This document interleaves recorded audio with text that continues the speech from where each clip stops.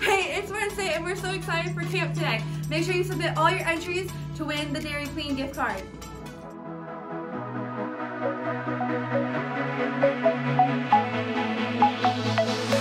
Feel the wonder, say his name. Watch the darkness slip away.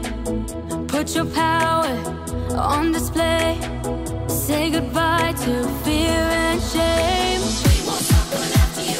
We won't move until you move. Come and do what only you can do. Come and do what only you can do. We won't stop coming after you. We won't move until you move. Come and do what only you can do. Come and do what only you can do. Move.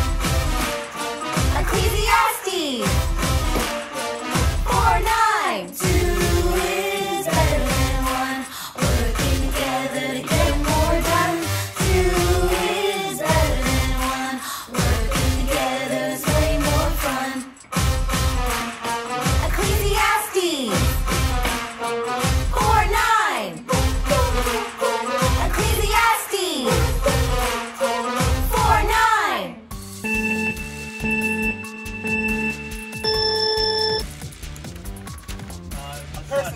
Wait, no. Sky. The sun. A person on a boat. Pyramid. A pirate. A food chain. Pool party. A boat. A paddle. Oh, The things you put on paddle. Yeah. a floaty.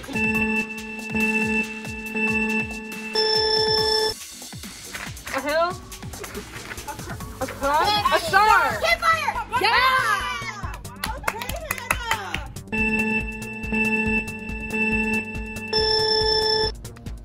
The sun. The moon. Sun. Canoe. Swimming. Life of Pi. A raft. Going to the beach. Yeah. Oh.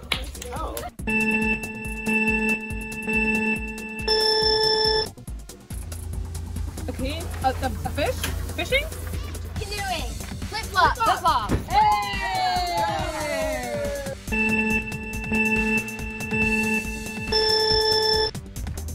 The cross. Number one. A tree. Lollipop. Popsicle. Yeah.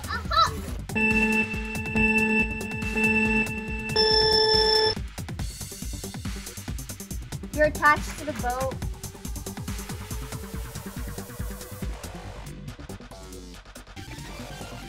Mowing the lawn.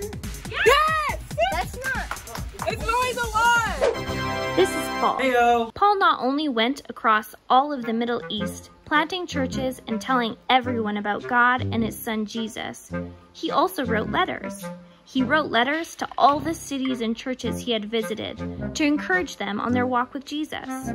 Sometimes he had to write and correct them because their beliefs didn't line up with who God is or what the Bible says.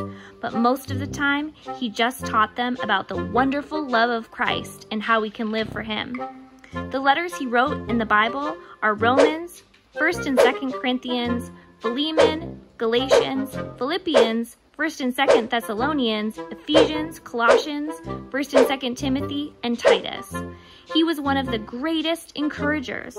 He would even write letters from prison because it was so important to him that none of the people he met felt alone in their walk with God. When he couldn't go visit the churches that he had helped start, he would send people like Titus or others he trusted to deliver the letters of encouragement to them.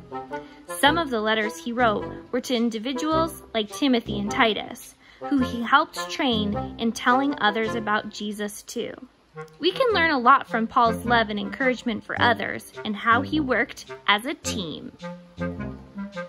Hey guys, so I love going to the beach and playing volleyball with my friends and being able to hit a ball around. It's a lot of fun, but you know what isn't fun? Playing with the ball by yourself. Because you can hit the ball, but it never comes back to you. The ball always never returns because there's no one to play with. And I find that playing with others and working in a team is so much more fun because you have friends and there's a community that you can get along with and you're not doing stuff by yourself. See, in the Bible, Paul loved working in a team. We just learned from our Bible story that he would write letters to different groups of people in churches and would encourage them. See, people in our own church need encouragement too. Our challenge for you this week is to write a letter of encouragement to someone in your life, whether that's a family member, a friend, or even the mailman. Everyone needs some encouragement. God wants us to live in a community. He doesn't want us to be alone and be isolated. He says two are better than one. We have our church community, we have our community at school, our neighborhood. All those people, when we work together, when we encourage one another, when we're with one another, life is better. So I'm going to say a prayer today, and we're going to pray that we would be more encouraging, that we would work better as a team, that we would be life-giving and use life-giving words. So let's pray right now. Countdown to pray. 4, 3, 2, 1. Dear Jesus, we just thank you that you've created people, that we are not alone, that we have friends and family and church community to do life with, that we're never isolated. And I just pray that we would learn from Paul, who is always encouraging other people and encouraging them in their faith and just correcting them so that they could be the best that they could be. God, I just pray right now that you would help us be the best that we could be, that we would give life-giving words, that we would speak life into other people, and that would help them be encouraged in their walk with you, God. So God, we just pray that you would help us be team players and that you would just move in us, God, right now. In Jesus' name, and everyone said, amen. Today's craft is bouncy frogs. So first we're going to take these two thicker pieces. We're going to stack them on top of each other like this at the end, and then fold them over each other.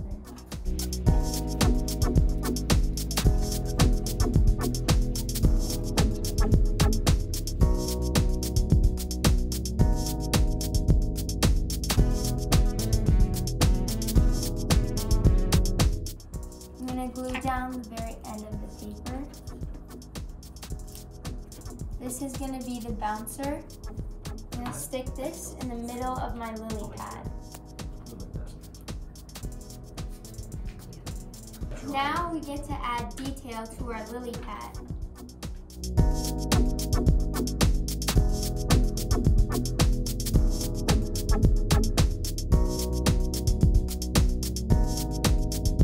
I'm going to use this thinner marker and tightly wrap around this paper, and it's going to be the tongue for the frog.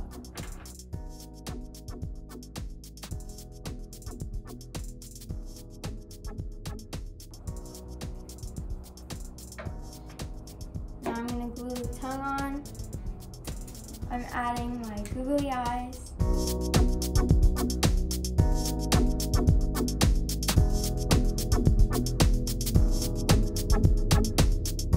If you'd like to, you can use a marker and decorate your frog as well. You can do some cool patterns.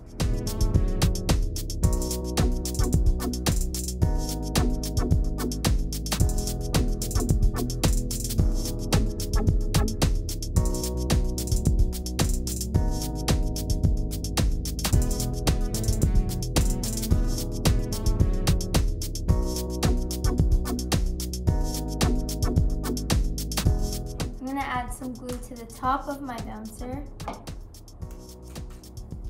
and put belly down onto the frog. Now we have a bouncing frog.